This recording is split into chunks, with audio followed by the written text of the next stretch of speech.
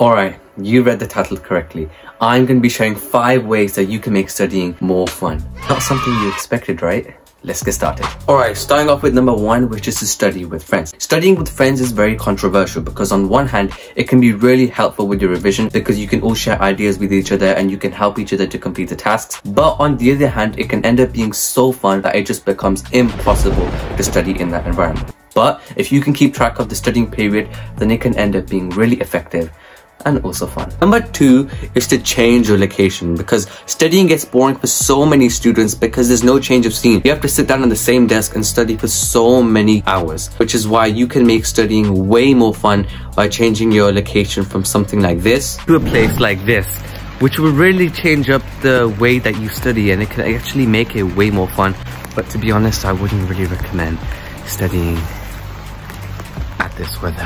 Alright, moving on to number 3, which is use the Premack principle, which is basically rewarding yourself for an action that you complete. Using the Premack principle is a really useful and fun technique that you can use because it disciplines and motivates yourself to study during the time that you have, and it also allows you to look forward to something at the end of your studying. So you can say to yourself that you're not going to take that reward unless you complete X amount of tasks or if you study for a certain amount of time. So it's kind of similar to the Pomodoro technique. Now, the 4th way that you can make studying a bit more fun is related to how you take notes whilst you're studying. So I'm not just talking about using colorful pens and highlighters to make your notes look a bit more aesthetic, but I'm also talking about how you take notes. So you could take notes digitally, like on an iPad, which most students seem to do, or you could take notes and write stuff down whilst you're studying on a whiteboard, which is something that I do as well. It all depends on personal preference, but this technique really improves the experience that you have whilst you're studying, which can make studying less boring and a bit more fun.